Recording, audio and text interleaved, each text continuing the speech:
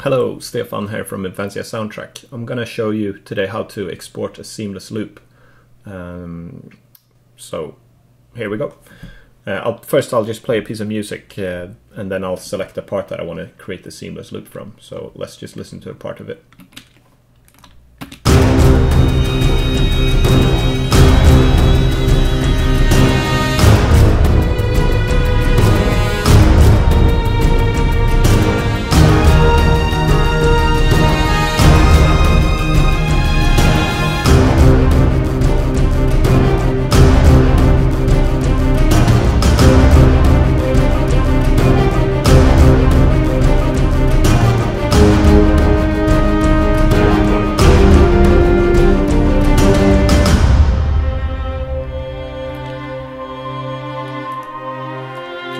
Okay, there we go. So what we're going to do is we'll want to take a part of this and make a perfect seamless loop of it.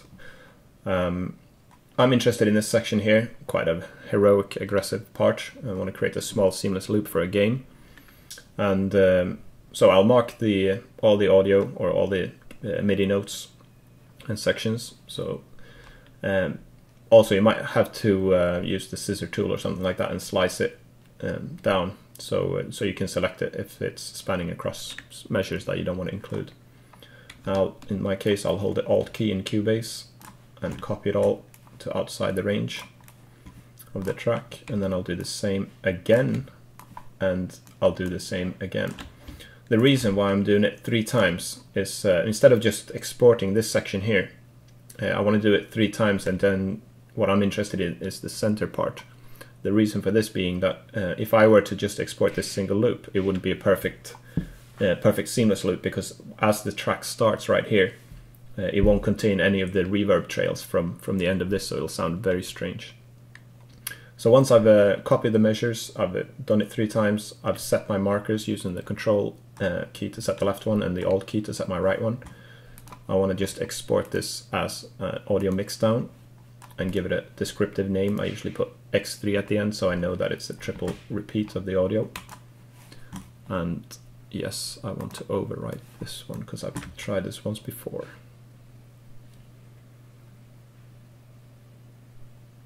I'm going to give this a minute. And what I'm going to do then is load it up into a sound editing software, and bam, there we go, done. So I'll close Cubase down,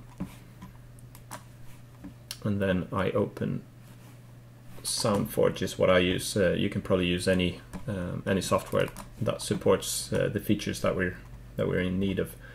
I'll open the audio file. So this is the triple repeat of the audio, and we're interested in this center part only. So how do we get that one? We do what I do in SoundForge is set the status format to samples, and that'll give me the total duration of the audio down here in the corner. And then I have to use calculator because my math isn't so good. So I type in the figure. Now I'll divide it by 3 because we're exactly interested in the middle third. So that'll give me a figure of the number of samples. So I'll copy that into my clipboard. And in SoundForge I can press Ctrl G to jump. I can jump to a position. So I type that in, and it's important that you take away the decimal points here because otherwise it'll freak out.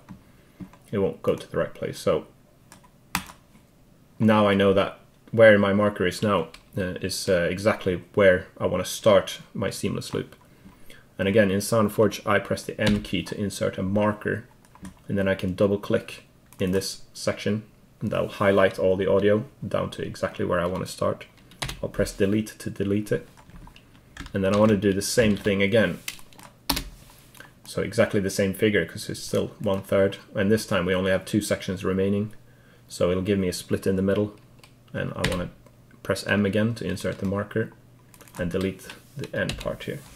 So I'll give this a quick listen now. This should be quite a good loop now. So we'll start from the end here and see how it loops.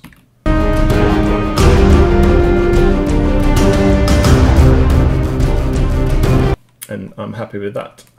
But what you need to do is you also have to ensure that the seamless loops, you'll see if I zoom in at the end, it'll have a funny drop right at the end of the track because the audio really stops here and then it just drops back to 0, and if you look in the start as well, it'll also have an awkward where it just sort of it doesn't start from the very center of the wave file basically. And what this could do is it'll create like if you were to start this just from total silence now, then the speaker will have to jump into position to start where this sample says it should, and that'll create a click, and it's very apparent in slow music, so you want to ensure that we get rid of this. And what I do is I just select the first 20 samples, so a very small set of samples, and I'll fade that in. So you see it starts at the center now instead, and we want to do the very same at the end.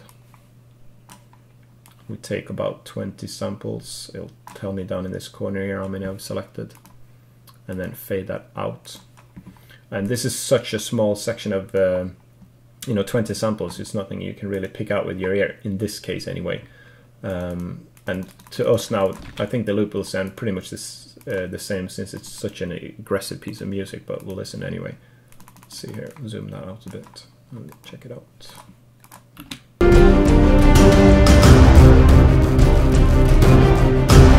Yeah, it still sounds good, and as I said, for this type of music it's not as important, but make sure you do this for every seamless loop, because you will have a little click otherwise. Again, I selected 20 samples, and for slow, if it's only strings for example, or pads and slow type of music, you can increase that from 20 samples to about 80 I use. Otherwise it could still be a little percussive sound if it's not attacking straight into, in this case, highly percussive music. So apart from what I'm going to say now, this concludes it, but I also want to mention that you can I've created a script for SoundForge that does part of this. If I close this file and then I'll open it again, so we're back to the 3 sets that we want to extract the center from. If you check out my Imphenzia blog, you can go and download this script. It's a seamless loop creating script, and if I run that, it'll exactly do the same as I just did manually now. It will find this part in the center, it will crop it out, and it will crossfade the 20 samples in the beginning and the end of the file.